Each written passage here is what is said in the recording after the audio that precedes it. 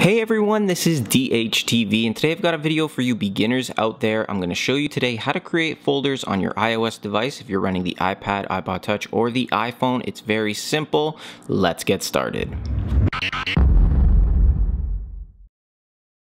So creating folders on an iPhone, iPad, or iPod Touch is very simple. As I said, it does help you create a very organized iOS device. As you can see right here, I do have a few folders, this one right here being the different stores that I use. And you can see you can put up to 9 on each page. You can actually add more, which will allow you to have multiple pages within, and you can also name the folder whatever you want.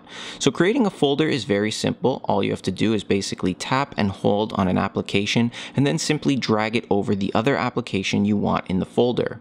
As soon as you do this, you'll be able to change the name of the folder. This one here is called Games. I'm fine with that, but if I wanted to call it Games 1, if I have 2 folders, you can do that as well just by changing it by tapping up top.